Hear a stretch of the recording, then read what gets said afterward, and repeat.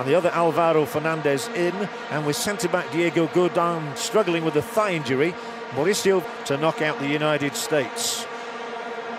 And Diego, you remember him, the former Juventus centre-back who gave great service to Uruguay over many years. Forward towards Forlán, he'll actually get to this as well. Forlán, it's opening up a little bit here. He's got a real choice. There'll be a massive audience in South America for this one. All those who couldn't get to Africa. He helped the try again. He probably get a bit more height on this one. He does. You know, the left boot dispatches the ball up beyond Gian. Flight of this Jabulani ball, and there is a spare man at the back in. In it goes again, and he ended up fisting the ball straight in the air, and it could actually have embarrassed him and dropped behind him into the net. First quarter of an hour. Forlán for Uruguay. Nice little shimmy to take him away from Kevin Prince Boateng. Oh, yes, it's a bit similar to South Africa in their opening game here. Not been tested, he's hardly touched the ball, and Uruguay are enterprising again with Forlán, though he's got absolutely early in the night. 17 minutes played. John Mensah content to just... Uruguay's corner. We'll get a flick on, and it's a reactionary stop from Kingston. He did well, and that's gifted the passer to Cavani. Here comes Forlán. Can't get it through, but there should be a shot here, maybe from Forlán, who's clever at getting shots away, and rattles it wide. Once again, it's Forlán.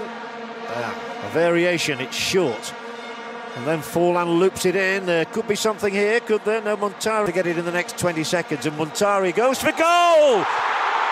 What did I say? There is Montari, who was the one who was up there. Instead, it's now Cavani down, but it is cleared, and very safely cleared, not only as far as Forlán, but in good company as well. Chin here.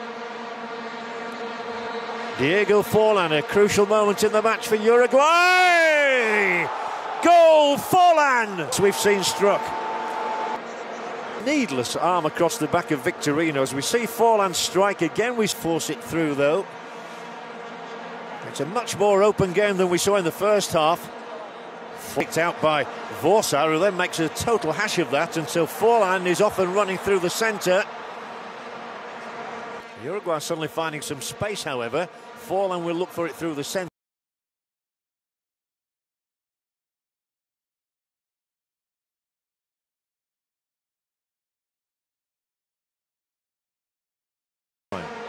Forlán again, delightful little touch, and he's offside. Forlán pulling the strings, checking inside, denied it. The shots have been particularly potent. That's a lovely touch from Forlán again against the United States. First thing he'll do is defend against this free kick, which ripples the net. Forlán. They'll try and mesmerise the Ghanaians with their movement here. A goal now could prove decisive. And it's just Tari loses the possession. Can Uruguay prosper from this? It in towards Forlán.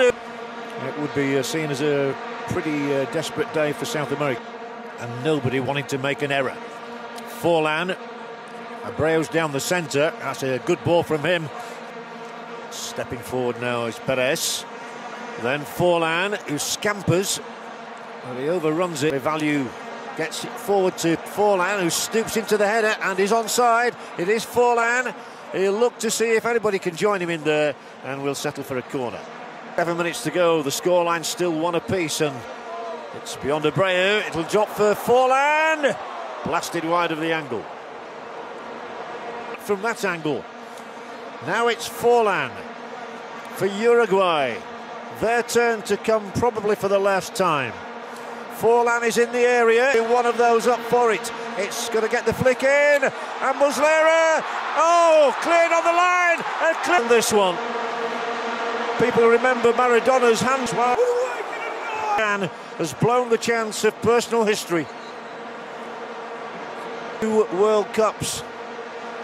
Well, Forlán has got 1 goal tonight at this end of the stadium as well. He struck an exquisite free kick high beyond Kingston into this net. The first kick in the shootout for Uruguay is successful.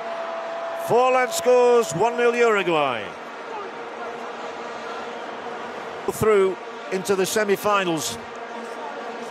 Sounds simple enough, doesn't it?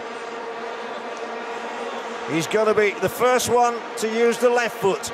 Kingston has to save it.